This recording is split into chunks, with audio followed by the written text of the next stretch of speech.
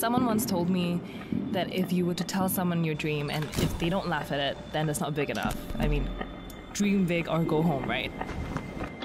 I believe I'm a very passion-driven person and that there are some risks that are worth taking no matter how big they are. It can be very scary to pursue your dreams, and it's not always going to be easy, and sometimes it may seem impossible. But just be confident and don't let anyone tell you what you can or cannot do. I believe that women should have equal rights as well as an equal voice. Individuality is more celebrated in this day and age, and that's a really good thing, and hopefully things will keep changing and people can be who they are and who they want to be.